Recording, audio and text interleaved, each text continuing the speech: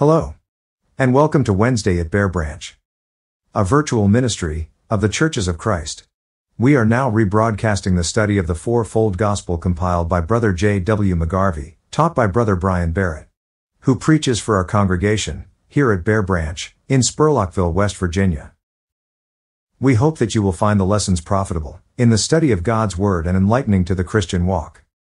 Brother Barrett has been a preacher and teacher in the Churches of Christ for over 40 years, a frequent speaker in gospel meetings, revivals, having worked in TV and radio, and now our internet ministry. You may obtain a copy of Brother J. W. McGarvey's The Fourfold Gospel at our website, www.thechurchesofchrist.life, on our Fourfold Gospel page. You may use either the online copy or download the volume from this site. Both are free to use. We now invite you to open your Bibles and the Fourfold Gospel. Follow along in our lesson of the hour. Now, here's Brian. We pick up, and we're going to pick up where we left off last week in the beginning of the ministry of John the Baptist. The section of scriptures that we were looking at were in Matthew 3, 1 through 12, Mark 1, 1 through 8, and Luke 3, 1 through 18. As we left off last week, we were talking about the questions that were asked of John and what they should do, those who are coming to his baptism, and he spoke to them about some of the expectations that he had for them as a sign of repentance, and also that God had given to him. The Spirit called John into his work, told him, to be content with their wages and not to extort more than was due to the tax collectors. Tonight we're going to be in verse 15. And it says, "And as the people were in expectation, and all men reasoned in their hearts concerning John, whether haply he were the Christ." With his coming and his preaching and his calling people to repentance, it is easy to see why some may have believed that he was the Christ.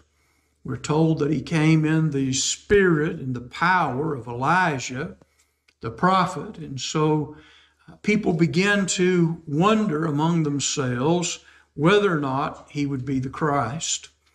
Those who understood anything about Daniel's prophecy and the prophecy of weeks knew that they were quickly running out of time for the Messiah to come.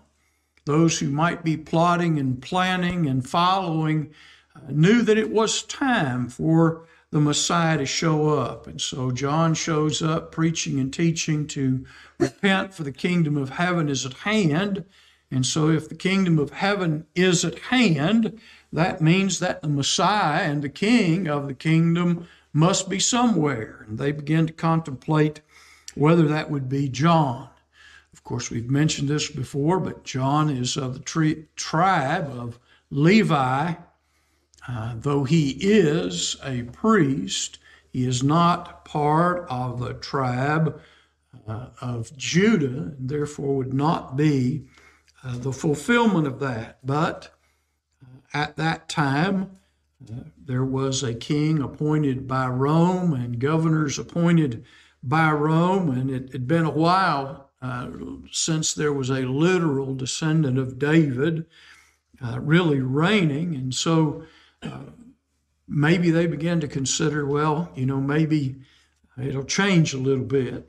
But of course, they were turning their hearts towards John, especially, I think, when, one of the things that we see is that when the people saw somebody beginning to address the Pharisees and the Sadducees for much of the hypocrisy and many of the things which we talk about a lot, When someone took a stand for the people, it was easy to see why you would want to root for him, because the average person understood, they felt as if they were being used and abused and misused along the way. And so they began to question whether or not he indeed would be the Christ. And as they questioned among themselves, we're told in verse 16,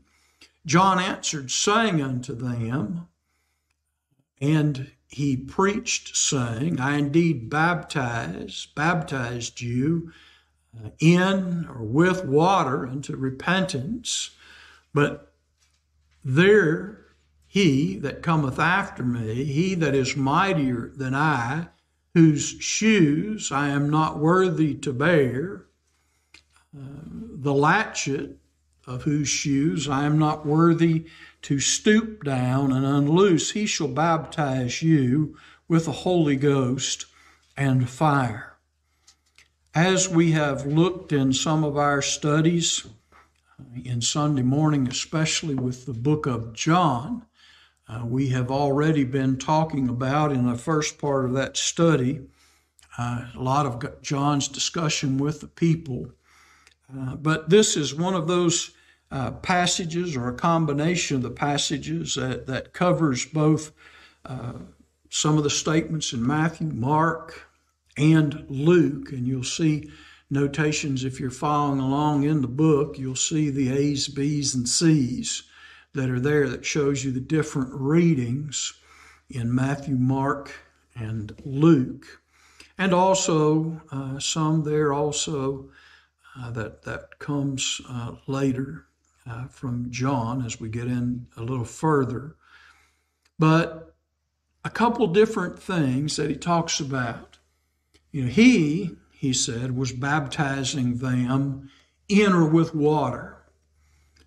His baptism was a baptism of immersion based upon them confessing their sins and being told that they should believe on him that would come after.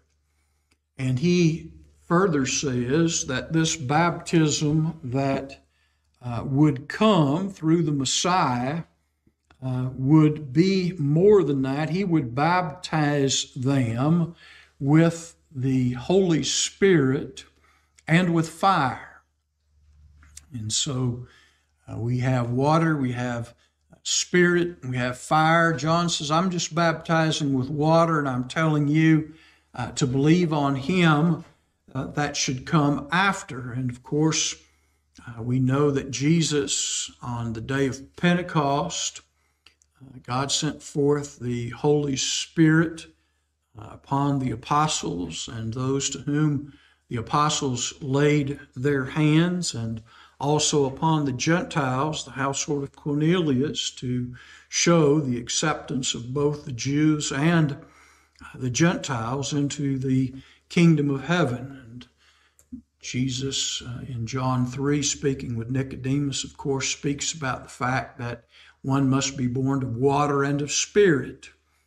And throughout the New Testament, we can see there is mentioned in various passages and ways how it is that Paul's writing to Titus, and Titus 3 talks about the washing of water and the regeneration of the Holy Spirit, how the two of those work together. In the book of Colossians, the second chapter, we find there, having faith in the operation of God, we are buried with Christ in that watery grave of baptism, having faith in the operation of God. And we could go into a lot of that, but it is indeed difference between a major difference between the baptism of John and the baptism of Christ, or the anointed one.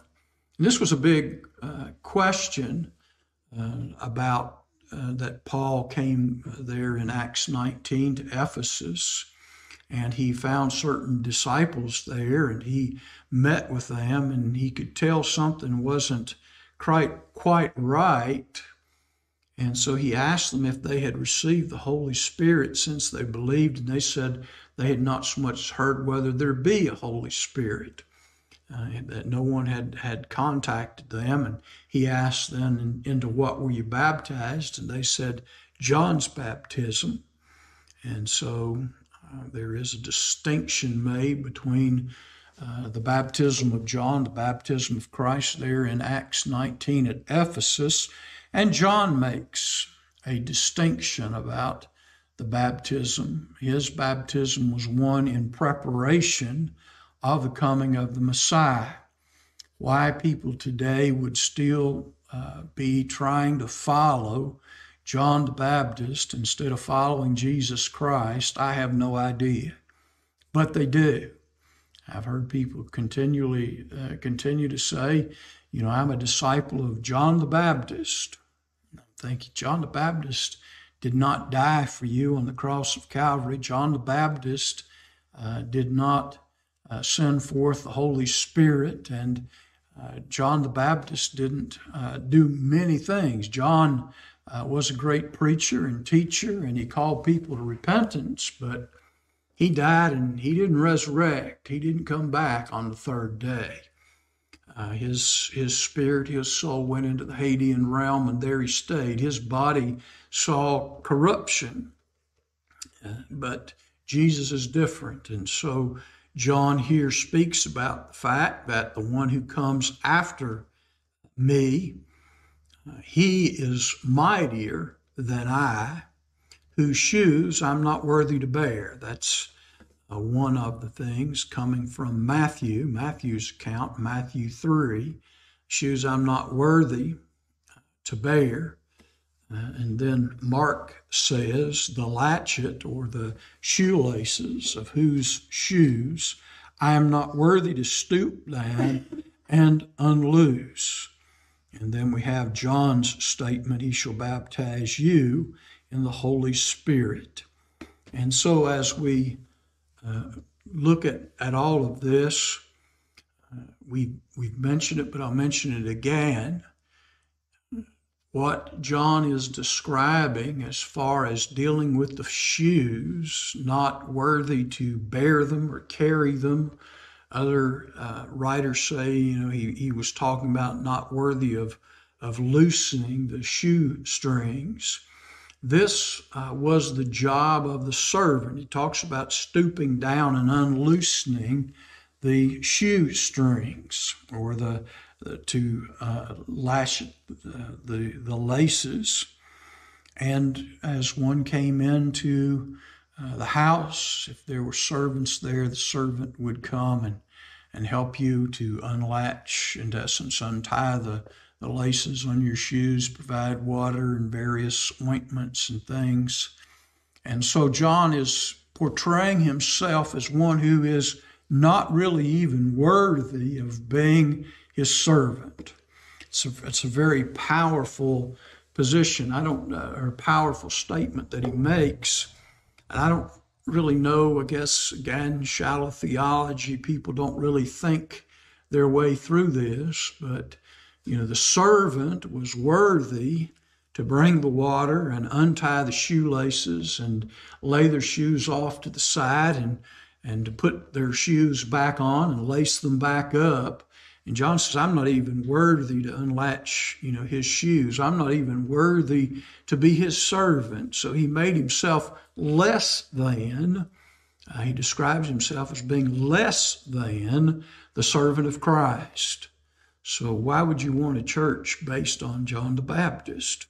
Why would you want to follow John the Baptist instead of Christ and the New Testament church, which he has established?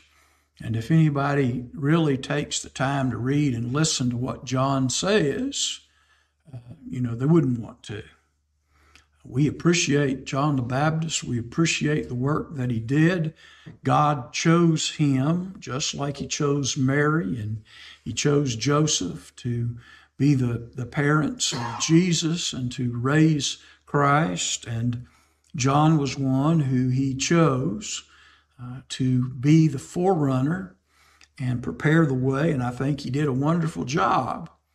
of preparing the way for Christ, because when we see Christ beginning to preach and teach, multitudes begin to follow him, and they begin to see him teaching with authority, as we've talked about.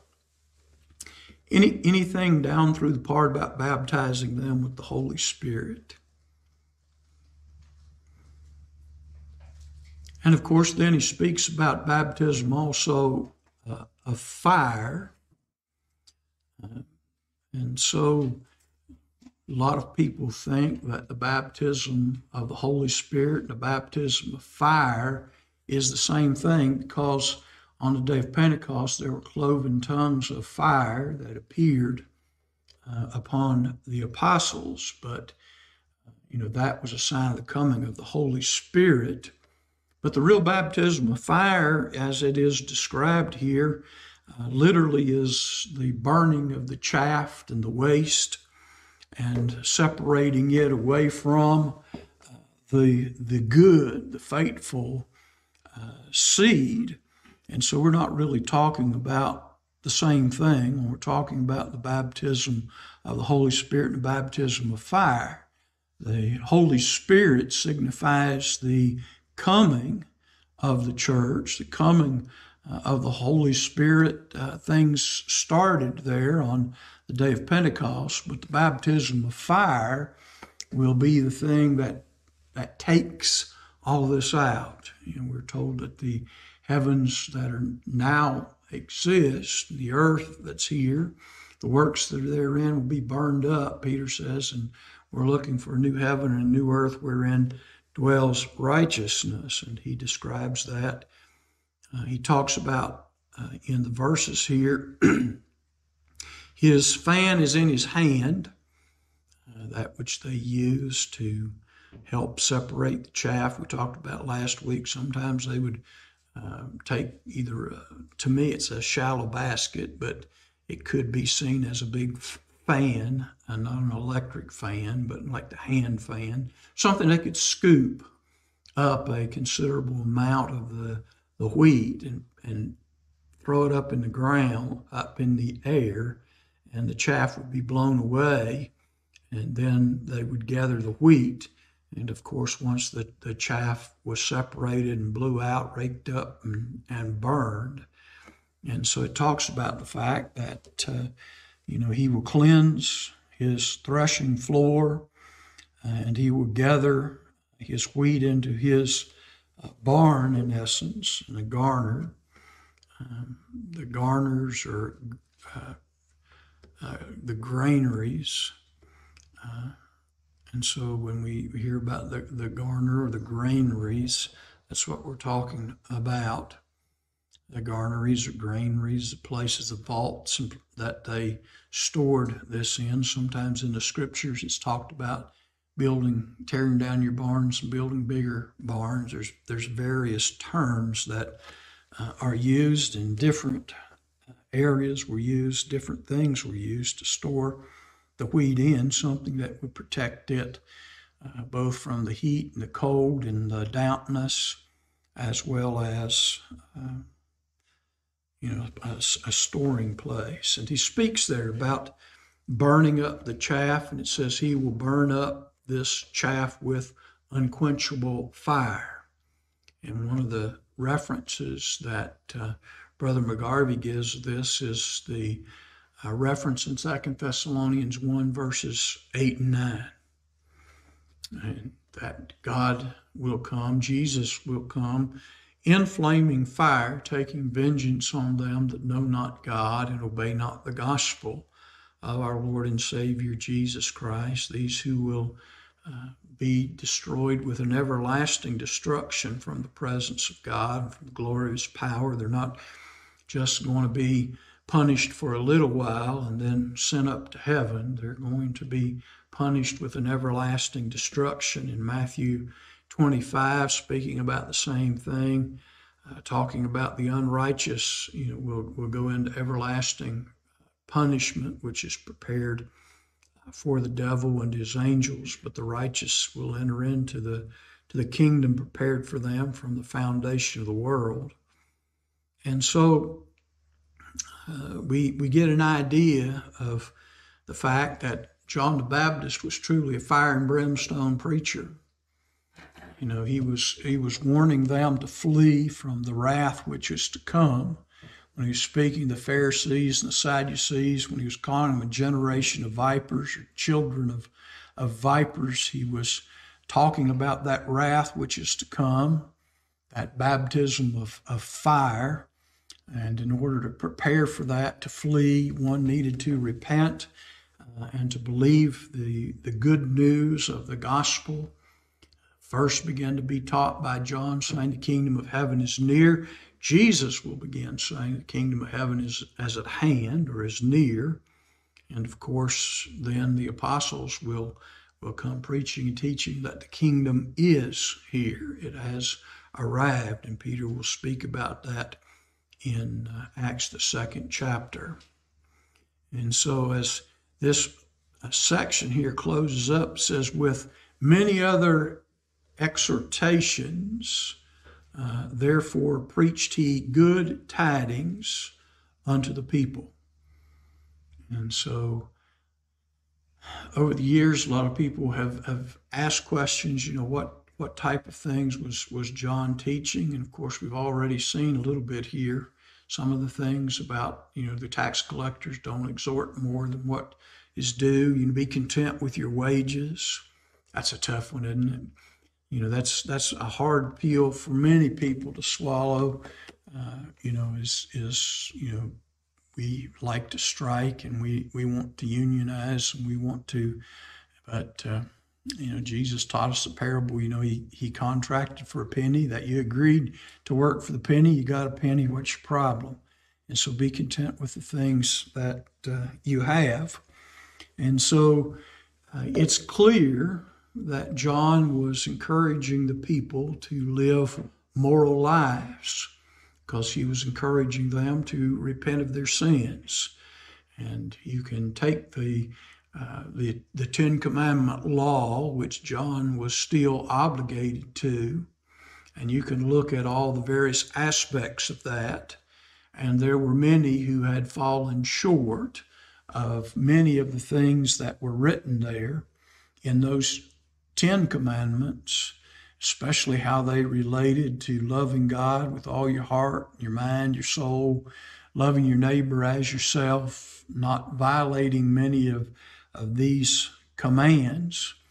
And so he was there to turn the hearts of the people back to the fathers, to turn the hearts of the children, the descendants of the Jews, back to those who were brought out of Egyptian bondage, those who received the law.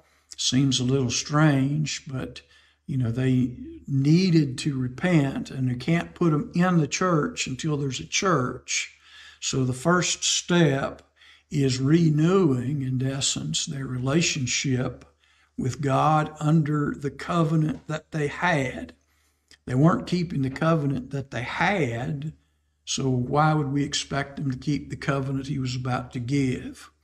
And so the coming of John the Baptist, and part of that preparation, was getting the people to honor the covenant that God had made with them at Sinai. And he again renewed that before they went into the promised land. And they continued that. Ezra and Nehemiah repeated the law to the children of Israel when they came out of Babylonian captivity. And so they needed to be faithful to that schoolmaster that Paul speaks of in Galatians 3. And if they weren't going to be faithful to them, it was going to be difficult to be faithful to Christ. And we see a lot of the struggles that take place in the early church, even with having the ministry of John the Baptist there. Any questions or comments? Y'all quiet tonight.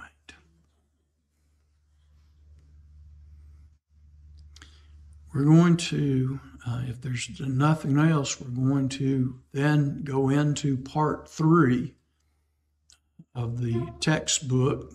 And this, we've looked at the beginning of the ministry of John the Baptist. Now we're going to be looking at the beginning of our Lord's ministry. And of course, the ministry of Jesus and John the Baptist overlapped for a period of time. In this particular section, it's numbered in the workbook after the heading of section 3, or part 3, division 3. We're then down into the subsection number 18, XVIII, as it's spelled out in the textbook. And in these particular passages, we're looking at Mark 3:13 through 17, or Matthew 3:13 to 17, Mark 1:9 through 11, and Luke 3:21 through 23. And we're looking at specifically here the beginning, the baptism of Jesus by John in the Jordan River. The Jordan was east of Jericho, and this would have been, according to the timeline we've been working on, around the spring of AD 27. So the timeline that we're looking at, which is, I suppose we might call the corrected timeline, if we're going to the timeline that many times we think of, I hate to be confusing, but the timeline that most of us think of, this would probably be about AD 30. If we're talking about the actual, if Jesus was born in AD 1 and he started about AD 30, at the age of 30, that would be the time frame we're looking at. But in the way that adjusts, when we correct that, we're back to about 27. So we're back in their way of keeping track of time, about 27. So this is why it's difficult. We speak in a general sense, and I'll just put this in here. We speak of a general sense of the church was established in AD 33. And that's based on the fact that from the time Jesus was really born, not this other time frame we're looking at here, but if we go from the time that he was really born to the time he started his ministry, it would be 30, and 3.5 years would be AD 33. And so that's where we get that. And it's going to be a little bit different from what Brother McGarvey gives, because I guess we would say AD 1 began in BC 6. You've got to put the timelines back that way, somewhere thereabouts. So with that being said, going into Mark and also Matthew, and you're going to look here and you'll see all these notations. I'm not going to keep talking about which book it's coming out of, because as I've said, we're going to be jumping. If you're trying to follow in your Bible, you're going to be jumping all over the place. And that's why we recommend the workbook, or to download onto an iPad or something to there about this. As we open up here, it says, and is the beginning of Mark's, and then is the beginning of Matthew. One says and, one says then. Both means pretty much the same. It came to pass in those days, that is the days of the preaching of John the Baptist, that Jesus cometh from Nazareth of Galilee to Jordan unto John to be baptized of him. And so we have Jesus, who has been up in the area of Nazareth, and he has lived there, worked there, is known there, attends synagogue there. And so he is Jesus of Nazareth. That's what people will know him as. He is from there. But that is to the north. And John starts his ministry down in the area of Judea, especially between Jericho and the Jordan River, preaching there in the wilderness area. And so Jesus comes down from Nazareth at the appropriate time to be baptized of John. And so this begins a period of time where both John and Jesus will be preaching and teaching. Jesus will be calling disciples to himself. John will still continue to make disciples, encouraging them to also embrace Jesus and the Messiah when he comes. John will, as we'll see, point some of his disciples to Jesus, introduce them to him. And so the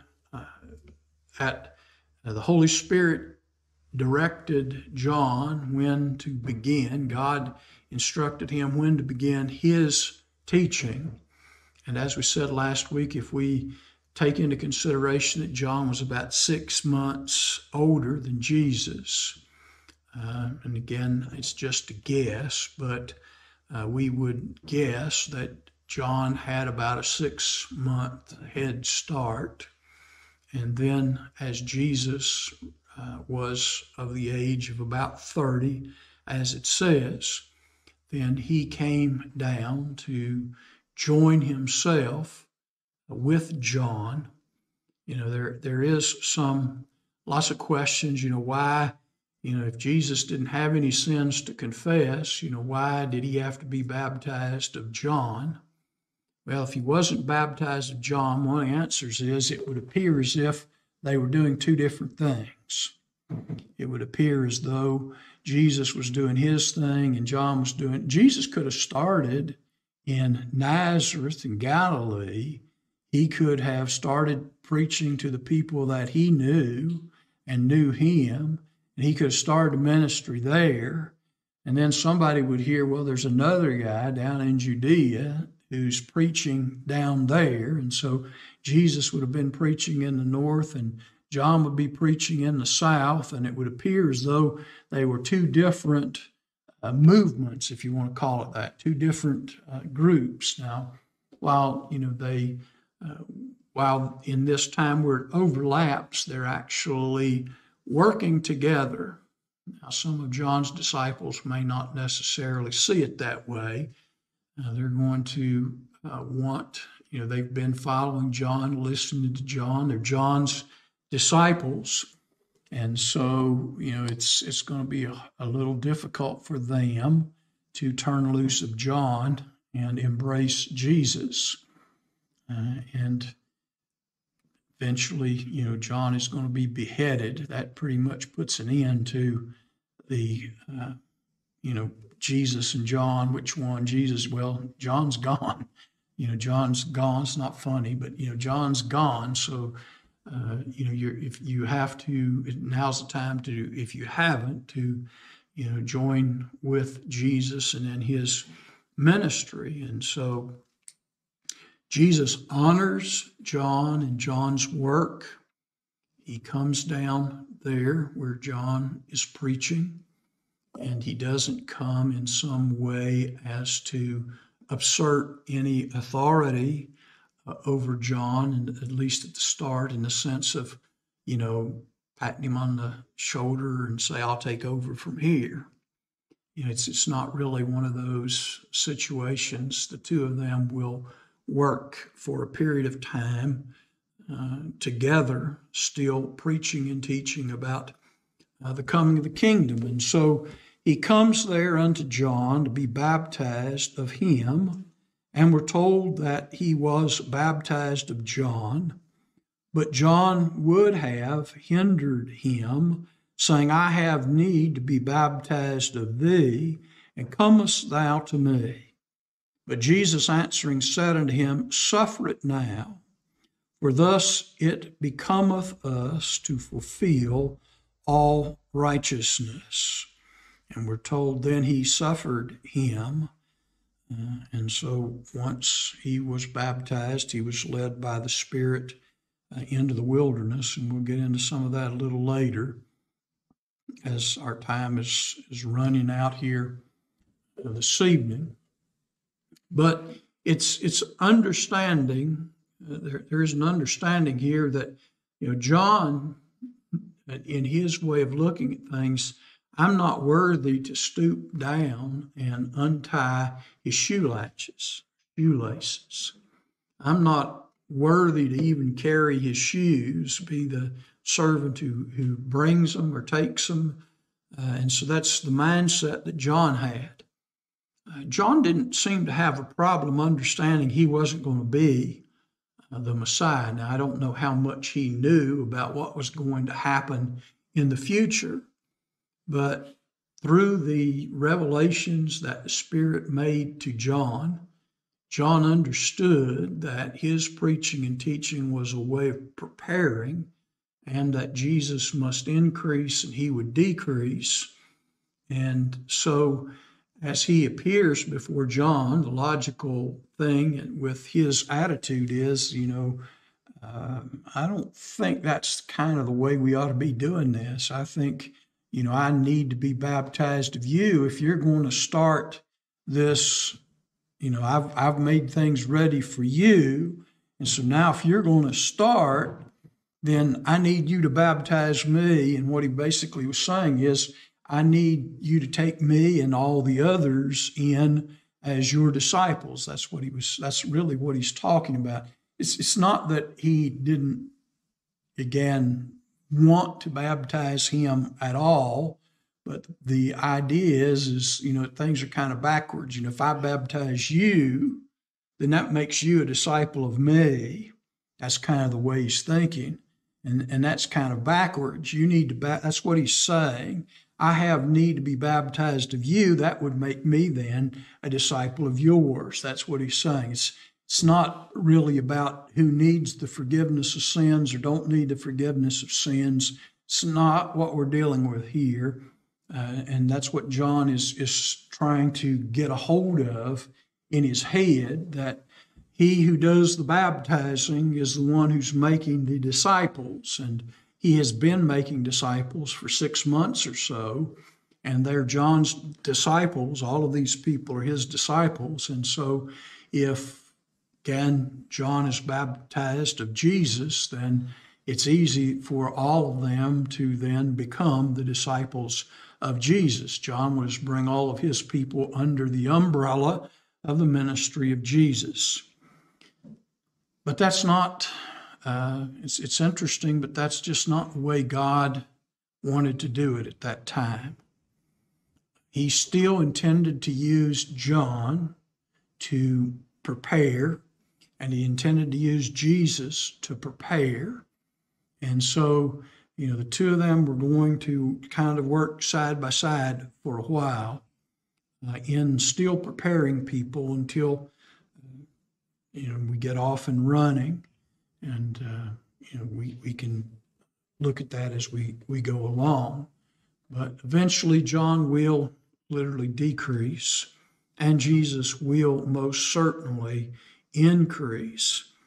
And so, in fulfilling all righteousness, to fulfill the requirements and what was going on at the particular time, Jesus submitted to the baptism of John, and therefore by his submitting to the baptism of John, those who had already been baptized of John did not, at least at that point, see Jesus as a threat.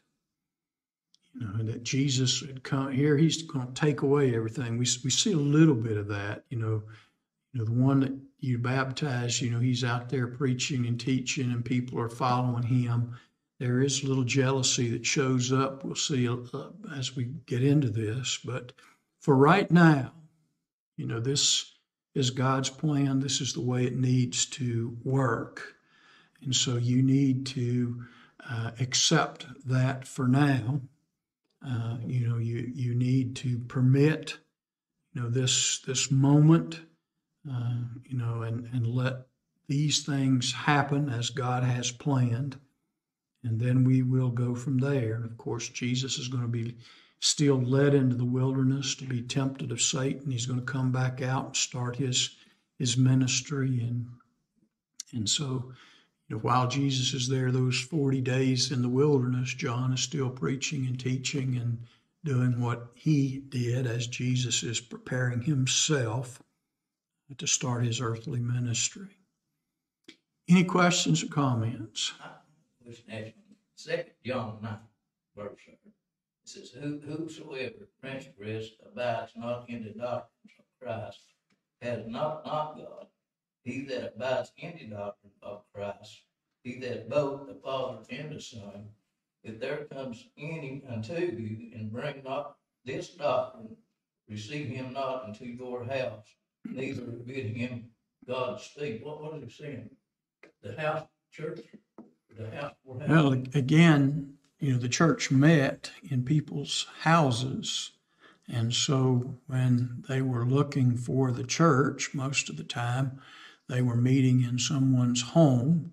And when somebody just like the Apostle Paul would come into a city, John would come into a city, anyone would come in there, they would start making inquiries about, the church. Does a church meet here? Is there a place where it meets?